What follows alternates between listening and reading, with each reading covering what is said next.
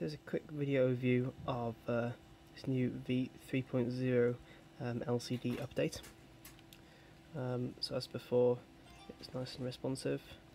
One of the new pages here is the ability now to enable SSH from a menu item here, and also shut down directly from the LCD.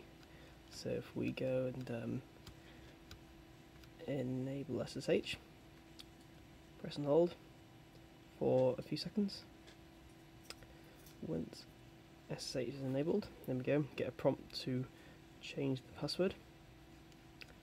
So if we go back to the enable SSH screen, it's now changed to disable SSH, so we can now toggle it and turn SSH off. This is really great because existing Pis, once they update this version, they'll be able to switch SSH off if it's not required, and it's very convenient being able to shut down directly from the LCD here.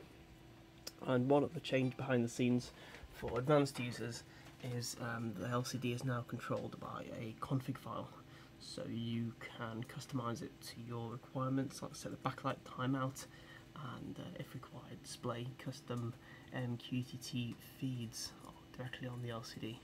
So it's a really nice update with the help of Alan Pearson, who has done almost all the work for this update. So thanks a lot for this.